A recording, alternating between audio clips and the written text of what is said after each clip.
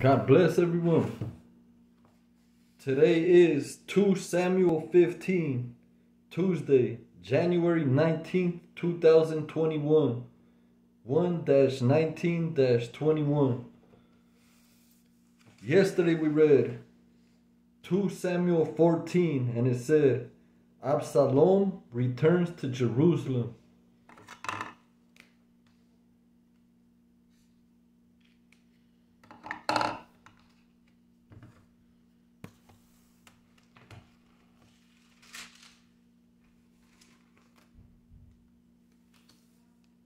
Two Samuel 15. Absalom's conspiracy. In the course of time, Absalom provided himself with a chariot and horses and with 50 men to run ahead of him. He would get up early and stand by the side of the road leading to the city gate. Whenever anyone came with a complaint to be placed before the king for a decision, Absalom would call out to him, "What town are you from?" He would answer, "Your servant is from one of the tribes of Israel." Then Absalom would say to him, "Look, your claims are valid and proper, but there is no representative of the king to hear you." And Absalom would add, "If only I were appointed judge in the land. Then everyone who has a complaint or case would come to me and I would see that they receive justice." Also, whenever anyone approached him to bow down before him, Absalom would reach out his hand, take hold of him, and kiss him. Absalom behaved in this way toward all the Israelites who came to the king asking for justice.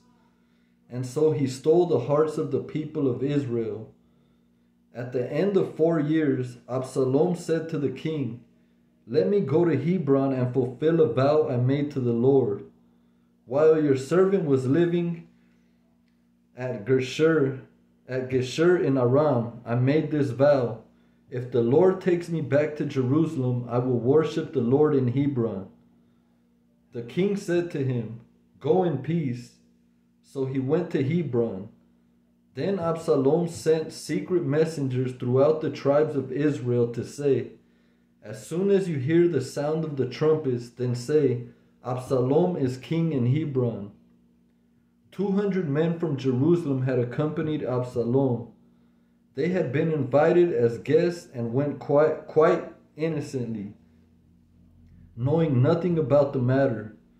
While Absalom was offering sacrifices, he also sent for Ahithophel, the Gilonite, David's counselor, to come from Gilo, his hometown.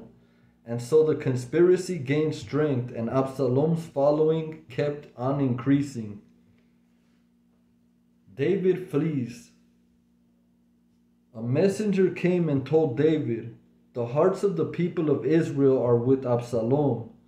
Then David said to his officials who were with him in Jerusalem, "Come, we must flee, or none of us will escape from Absalom. We must leave immediately, or he will move quickly to overtake us and bring ruin on us and put the city to the sword."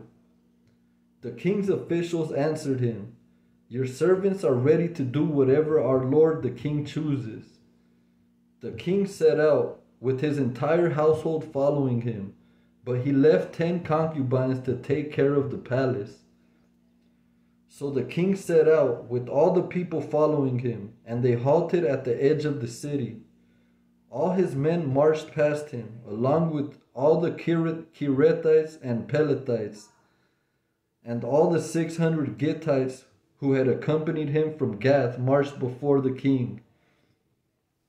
The king said to Ittai the Gittite, Why should you come along with us? Go back and stay with King Absalom. You are a foreigner, an exile from your homeland. You came only yesterday, and today shall I make you wander about with us when I do not know where I am going? Go back and take your people with you. May the Lord show you kindness and faithfulness. Under my likes I highlighted, may the Lord show you kindness and faithfulness.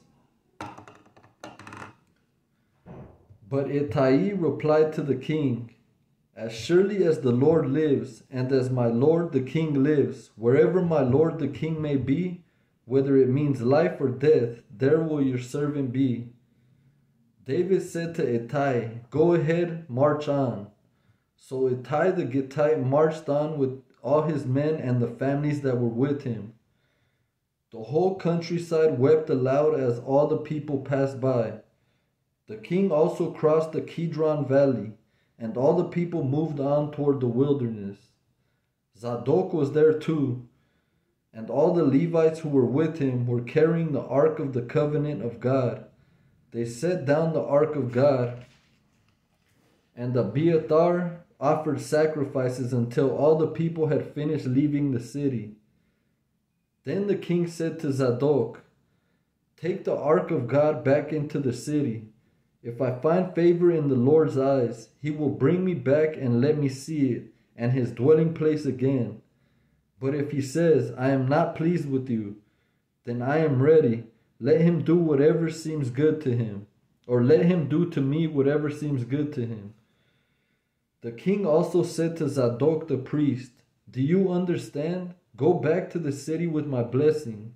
Take your son Amihaz with you, and also Abiathar's son Jonathan.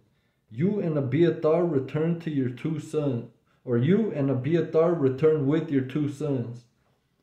I will wait at the fords in the wilderness until word comes from you to inform me." So Zadok and Abiathar took the ark of God back to Jerusalem and stayed there.